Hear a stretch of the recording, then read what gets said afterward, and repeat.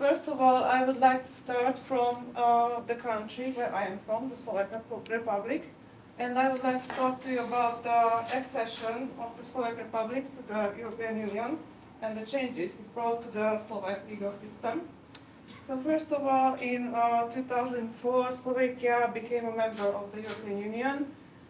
This wasn't the first step towards the European integration, because Slovakia has took many steps before the accession itself to accumulate its standards to the European standards.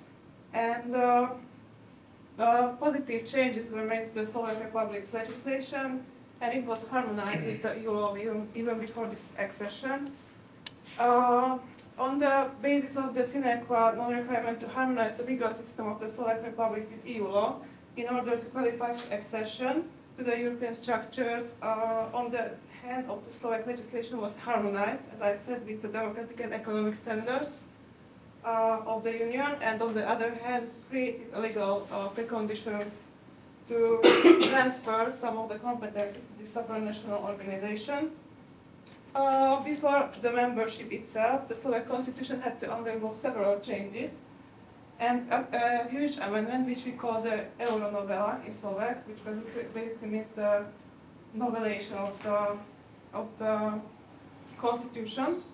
And with this, the legal system of the Slovak Republic was prepared for this large change, and this huge task actually to harmonize its legislative system with European law.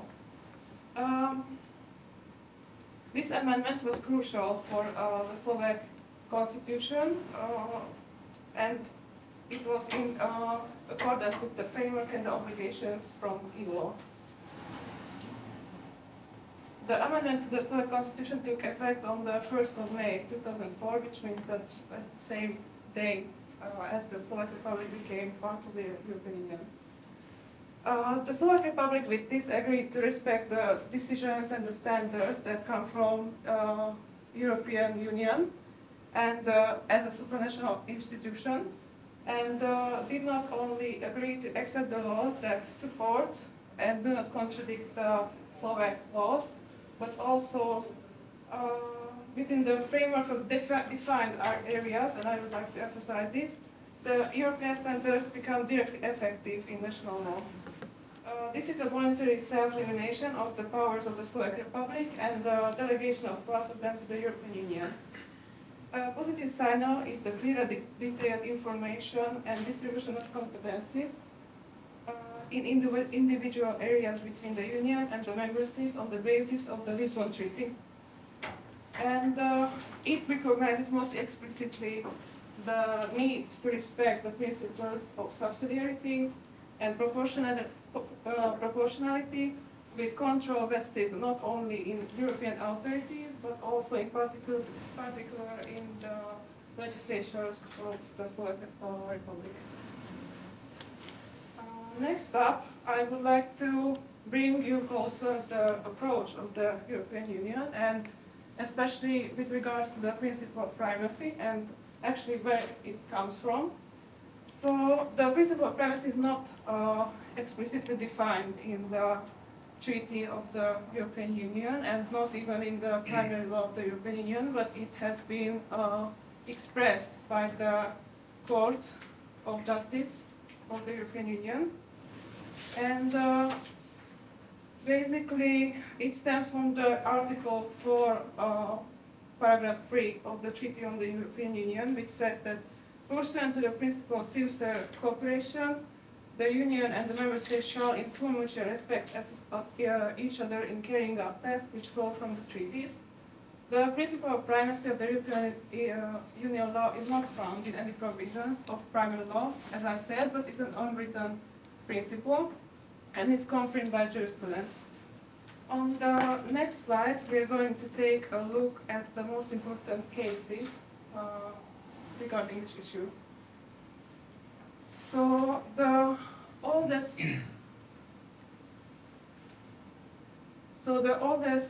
judgment is Wangen laws, and it concerns the relationship of the Union law with national law. And the Court of Justice in this judgment expressed its opinion that the power to pronounce the priority of provisions before national law have exclusively national courts. Later on, in Costa versus NL, which is probably the most well-known case regarding this issue, it refers to the spirit of the EC Treaty, but also to the objectives of the community. And according to the statement of the Court of Justice, but also to the objectives of the community. And these powers are based on the transfer of powers of the states onto it, as well as from the limitation of some of the powers from the states and for the benefit of the community. And thus, this is creating a legal system that applies to the states themselves, but also on the nationals. Next up, the Slovakia, the accession of the Slovak Republic to the European Union and the changes it brought. As I've already mentioned, the Euronovela was a huge change to the constitution of the Slovak Republic. Numerous articles were introduced, but also some of them were changed. For example, the Article 1.2 was added into the constitution, and it was supposed to help govern the international organization and the national law.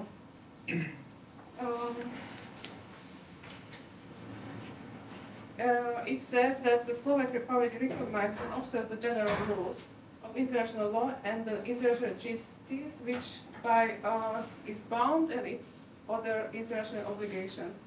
While other authors or some authors consider this provision to be a fundamental norm of reception, most authors, however, disagree with this view and say that the provision plays a vital role in interpreting other constitutional legal norms and the legal norms of other legal rules.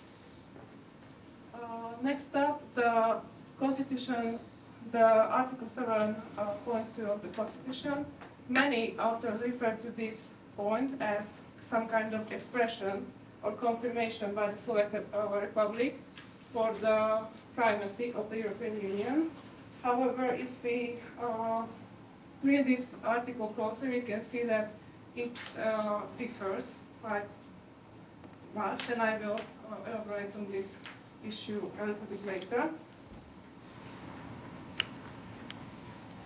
Next up, the Constitutional Court accepts the doctrine of privacy and all public authorities together with the general courts, however, are obliged to apply the principle of primacy of EU law in a way that established by the case law of the Court of Justice, which means that in the event of conflict between the rules of these two legal orders, the national legislation becomes inapplicable. However, the case law of the Constitutional Court has not yet commented on the question whether EU law is absolute in nature, or it also takes, whether it is absolute in nature, that means that if it also takes precedence over the Constitution and the constitutional law.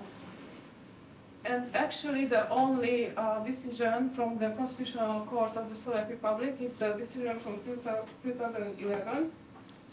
And in it, the Constitutional Court declares the primacy of EU law and expresses that any national law that is contrary to EU law shall not be applied, or in other words, any law must be in accordance with EU law in order to be applied.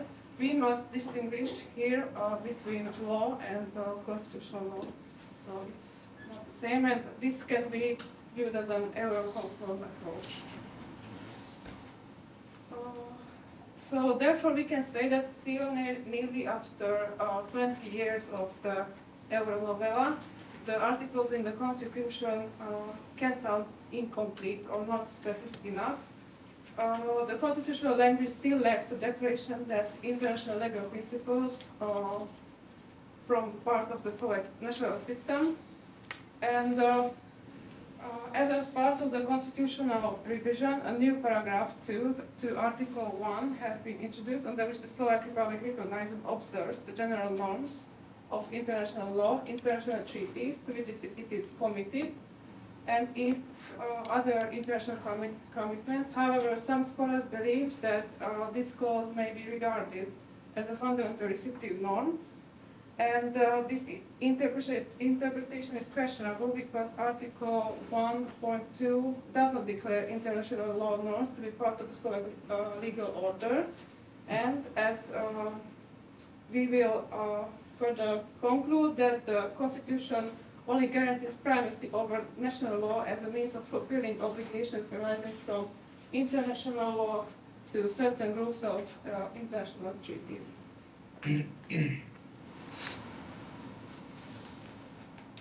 Concluding remarks and the legal referenda.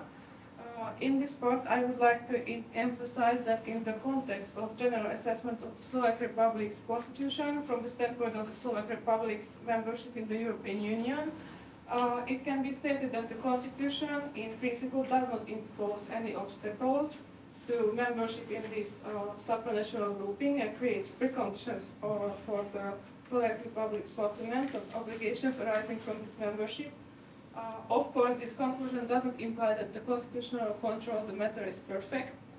I have identified a few theoretical issues, such as the directive for national judge arising from Article 144 and point 2 of the Constitution, the conflict of a generally binding legislative provision with primary union law, to suspend the proceedings and refer to the matter to the Constitutional Court for the invitation of proceedings on the compatibility of the legislation, which could be considered a constitutional duty to be in conflict with similar principle. And the possible constitutional amendment that maybe could be introduced could also include a modification of the National Council's ability to bring an action before the Court of Justice for the annulment of an Union Act on the grounds of violation of this principle of subsidiarity, and the government could maybe be bound by such a decision of the National Court, of the National Council. Thank you for your attention.